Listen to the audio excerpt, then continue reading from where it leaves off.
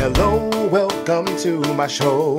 Who the hell am I? Well, if you don't know, you may have seen me in Spelling Bee or The Lion and the Wiz, or on the Electric Company watching TV with your kids. But if you saw Memphis, how could you forget this? The smile, the style, the fat, the flow. Welcome to the James Monroe Iglehart Show.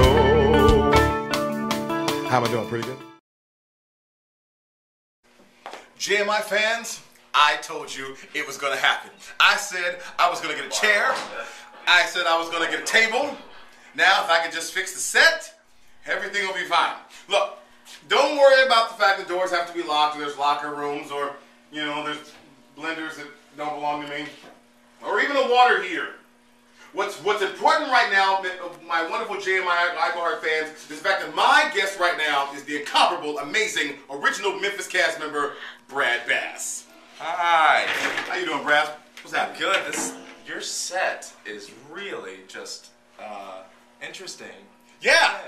You know, I told them that when I first started the show, I was gonna be like, you know, Broadway's Jay Leno, or Broadway's, or even my favorite, George Lopez. Arsenio Hall. Oh, I see old news, man. Now we do things differently, and it's right. You know, but I still strive to be number one. Y'all need air conditioning on this set, but Stop complaining.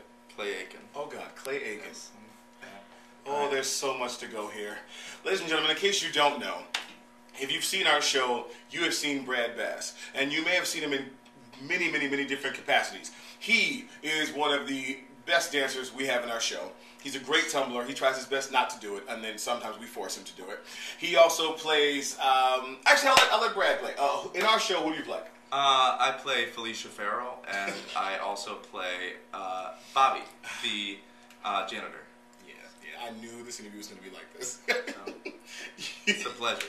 Yes. Okay. You are Perry Como. I do that sometimes. Fantastically well. You are also. Frank Dreyer. Frank Dreyer. He's Frank Dreyer. And when things go sometimes haywire, this lovely and amazing performer, and I kid you not, I say it with all honesty, is the understudy for Huey Calhoun. And let me tell you, this man right here, this man's voice is simply ridiculous. Absolutely ridiculous. He's the type of guy that I would go and take to a black church and let's sing and watch all the black people go, oh! This white boy got mad soul. Mad soul. It's kind of funny. So if you ever find out, look on his Facebook, and if he says, I'm on for Huey, come. It will be a religious experience. He told me that I sing too black. So he can't help it. He can't help it. But we're gonna get into that. Brad, you have done many things on Broadway. You're now in our show, and you've been with our show from the beginning in La Jolla. But let's go back a little further. Why am I nervous? I don't know why. We're friends. I know that, but this is like, I guess it's your new set. I'm afraid I'm going to mess it up. Yeah, no, trust me. You can't mess up this set. It's the main drain here, so you can't mess it up. My first question to you is, how did this all start? I mean, where are you from? I'm from the county part of the city of Danville, Virginia, and the county is called, where I'm from, Ringgold, like a ring of gold. So Ringgold, Virginia. Yes, Ringgold, Virginia.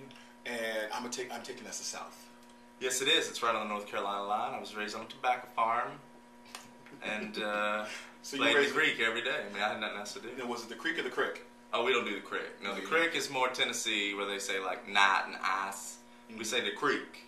The creek. So pond and the creek. All right.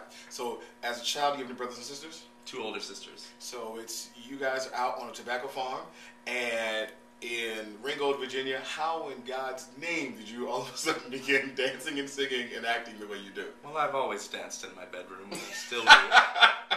That's the truth. I don't know. I grew up singing in church. Like, okay. That explains a lot.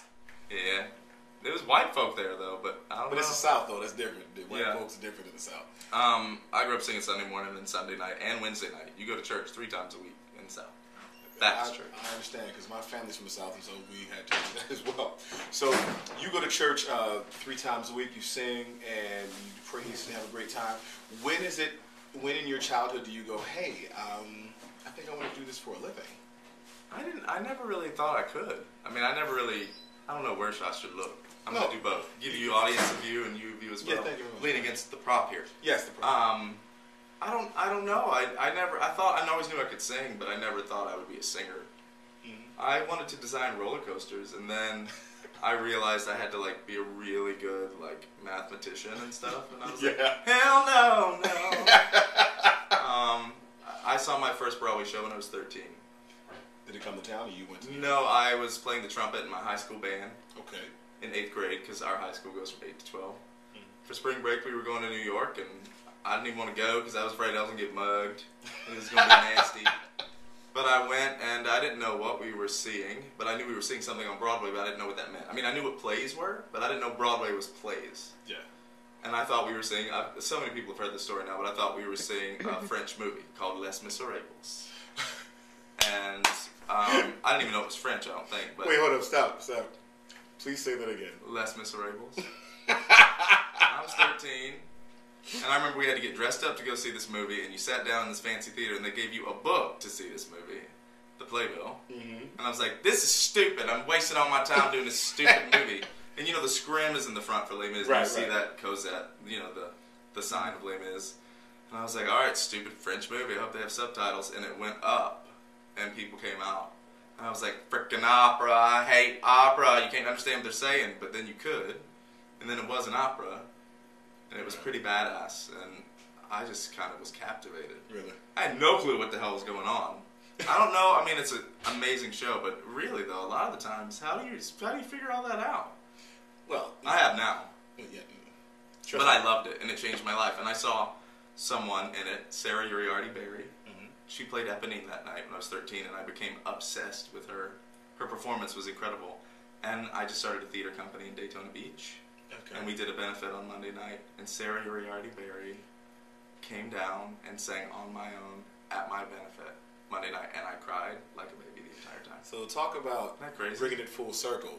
You mean to actually see someone on Broadway, and then many, many years later, now I'm friends with her. You know, to be friends with these people. That's amazing. So you see the show, you go back to Ringgold, and I get the CDs. So you get the CD. I bought the CDs, and I listened to it, and I memorized every word. Right. I played every part. Eponine was my favorite. Shocking. Really? Because of course I'm always, 601, and you're like. Well, then I couldn't sing that when I was 13. I was like, I couldn't do it, but Eponine I could sing. Right. And act. I wanted to fall in love with Marius. Of course you did. And Eponine. Probably still do. But that's beside the point. So I edit that out. No, we won't. No, I just fell in love with the show, and then I bought Phantom of the Opera because that was the other big one I had heard about, and I hated it. Really? Andrew Lloyd Webber, though, I love your other work. I really do. Yeah. But you didn't like Phantom. But I love dun dun dun dun dun dun. And then the rest of it was like a letter.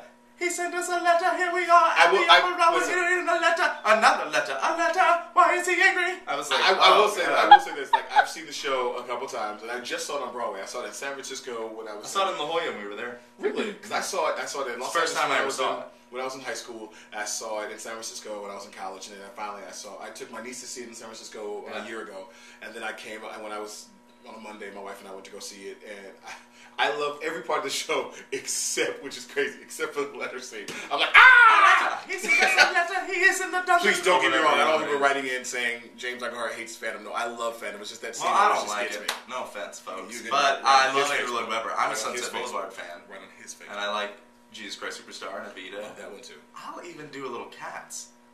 I bet you would. I could sing Jellicle songs for Jellicle Cats, right? The entire thing right now. Okay, give me a little bit of Jellicle Cats. Practical cats, romantical cats. Oh wait, I gotta go back. Wait. Yeah, go back. We're gonna pause for this.